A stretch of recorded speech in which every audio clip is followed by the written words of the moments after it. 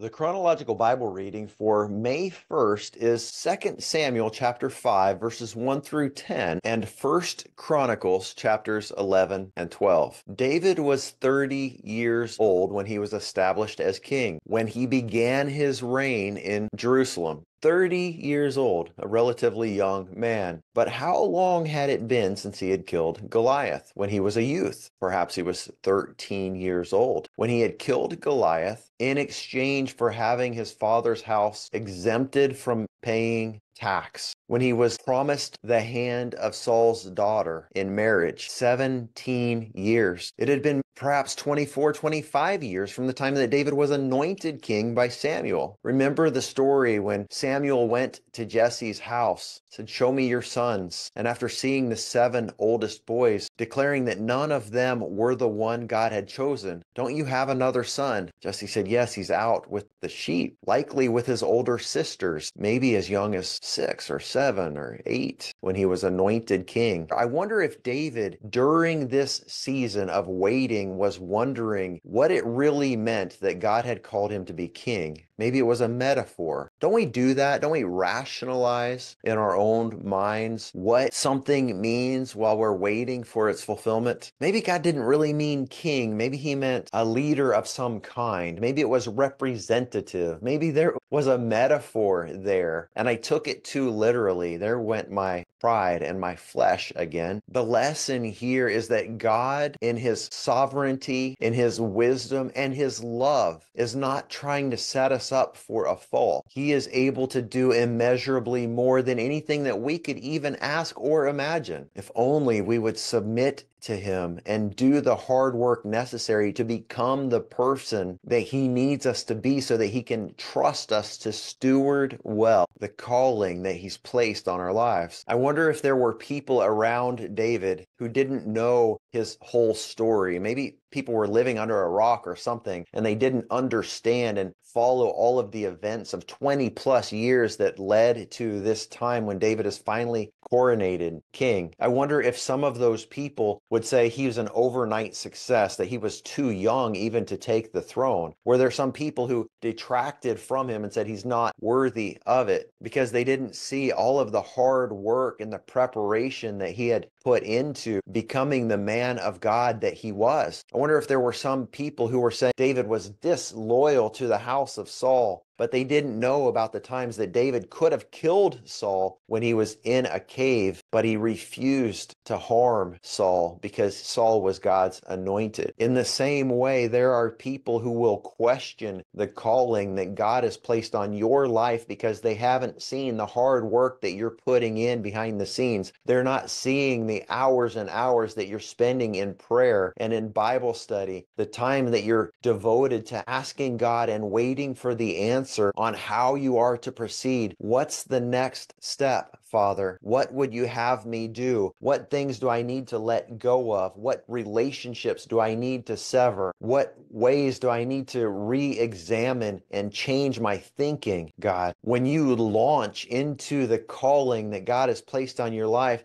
there will be people who don't understand because they didn't see. They weren't there with you in the 17 years of hiding in caves, of running for your lives, of delayed gratification. We live in a microwave society, in a drive-through kind of a culture where everybody wants to have everything their way, right away, the way they want it, when they want it. But God's kingdom isn't like that. You don't get to be microwaved ready in the kingdom of heaven. This is a slow bake. It takes decades for us to get to a place where God knows that he can trust us, many of us. There are, of course, exceptions like Charles Spurgeon, who began as a pastor of a local congregation at the age of 18. In 1 Chronicles 11, verse 9, it says, David steadily grew more powerful, and Yahweh of armies was with him. He steadily grew more powerful. Even once he became king, it was a progression until all of Israel was under his control, until all of the surrounding nations looked on David with favor, understanding that he was the one in control and nobody could stand against him. I wonder if even David knew when he was anointed king 20 plus years prior that his kingship was going to be the ultimate fulfillment of Moses leading the people to the promised land, Joshua leading the people into the promised land, and David establishing the promised land physically under his kingship, under his reign. Could he have even imagined? A lot of times we don't dare to dream because we've been so hurt by unmet expectations. But I believe God is inviting us to dream. What would you have me do, Father? How do you want me to walk out the calling that you've placed on my life? What if our dreams were about the kingdom of heaven and advancing that on this earth? What if our dreams were about our own humility, our own selflessness? What if our dreams were about our own desire to lay down our lives for the benefit of other people? What if we aligned our dreams with the things that Jesus taught us to pray in the Lord's Prayer? What if we fantasized and imagined being physical fulfillments of Jesus' prayer for unity that he prayed in John 17? Yes, indeed, God is able to do immeasurably more than anything we could ever ask or imagine. Are we willing to partner with him? Are we willing to do the hard work? Are we willing to stop drinking? Are we willing to stop sinning? Are we willing to stop doing the things that he's been tapping on our hearts? You know the passage in Revelation 3 where Jesus says, "Behold, I stand at the door and knock. Who will let him in?" Imagine being home and hearing a knock on the door. Imagine looking at your Ring camera and seeing that it's Jesus. Imagine what kind of cleaning up would you need to do before the company comes in. Jesus is standing at the door knocking, saying, "I want to come in with you. I want to make you king or queen of this realm. Will you let me in?" And many of us are saying, "Not just yet, Lord. Let me put this dirty laundry away. Let me sweep the floor. Let me put the dishes in the dishwasher. Let me clean this up. I don't want you to come in and see how I've been living." Many of us have been worried too much. Jesus, I don't want you to see all these tissue boxes laying around because I've been crying, worrying about my children and my grandchildren who are prodigals. What is it that's keeping you from opening the door? We don't have to clean ourselves up before we let God in. We have to bring him into the process. We have to say, "God, help me clean up these dirty laundry. Help me to pick up these tissue boxes and put the dishes away. Help me to clean my house and get it ready for you, God. I need your help." Because the truth is, we cannot do it on our own. I could not have quit drinking unless God gave me that grace. It was his grace when I begged him to take it away. He sets us free when we let him, when we let go. I see in the life of David a letting go, his willingness to be a human sacrifice on the altar of God. And that's the message in these chapters that I believe is so powerful and so pertinent for us today. God bless you, my friends. Thank you for being on this journey with me through the Word of God in 2024. I am looking forward to connecting with you live via Zoom on Sunday morning at 8:30 Eastern. Thank you all for your thoughts and your questions. God bless you. We'll see you tomorrow.